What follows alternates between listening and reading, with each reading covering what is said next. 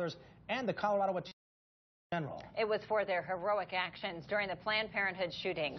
11 News reporter Dustin Cusick joins us live tonight. And Dustin, you've been talking to those honorees, so what are they telling you?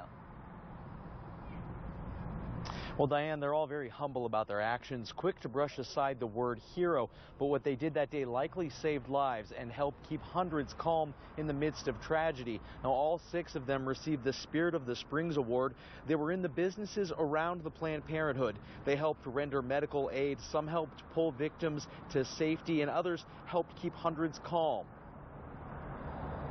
Once a gunfire happened and I saw people ducking behind cars, I just yelled to get everybody in the store and then locked the front doors. The second victim was very close, 10 feet away. I just took a couple steps outside the door, grabbed his hand, and then was able to bring him in.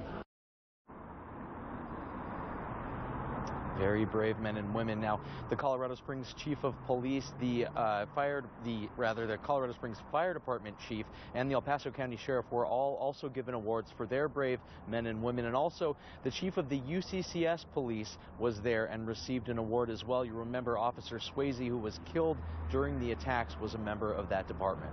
Reporting live in Colorado Springs, Dustin Cusick, KKTV 11 News. And everyone who was there that day has a story, so nice to hear a few of them today. Dustin, thanks very much.